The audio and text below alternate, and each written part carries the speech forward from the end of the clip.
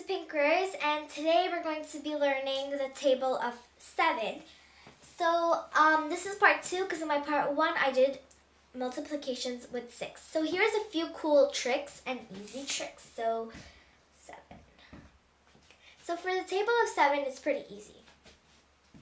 You're going to be doing a tic-tac-toe. And after that, you're going to start with your right column and writing 1, 2, and 3. Middle column, 4, 5, and 6. Last one, 7, 8, and 9. Like so. This column is called 0, 1, 2. This one is called 2, 3, and 4.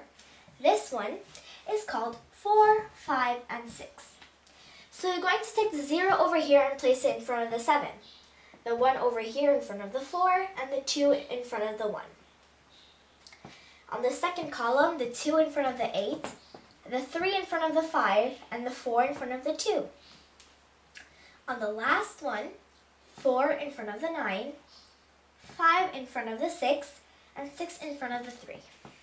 So let's see if everything is right. 1 times 7, 7. 2 times 7, 14. 3 times 7, 21. 4 times 7, 28. 5 times 7, 35. 6 times 7, 42. 7 times 7, 49. 8 times 7, 54. 56. And 9 times 7, 63. And finally, 10 times 70.